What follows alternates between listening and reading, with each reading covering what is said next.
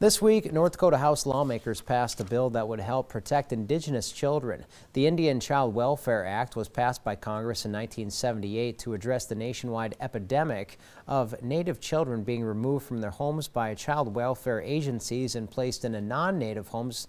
Last November, the U.S. Supreme Court heard arguments in Bracken versus Holland, a case that questions if the Indian Child Welfare Act is constitutional. With ICWA being questioned, House Bill 1536 was presented to lawmakers and recognizes tribal sovereignty. Native children were oftentimes placed disproportionately with non-Native families. And so children then are growing up even if it's just temporary, without their culture being reinforced. Schuler says honoring tribal sovereignty is not about discrimination or race, but that it's about protecting and keeping Native cultures alive. The bill now heads to the Senate floor.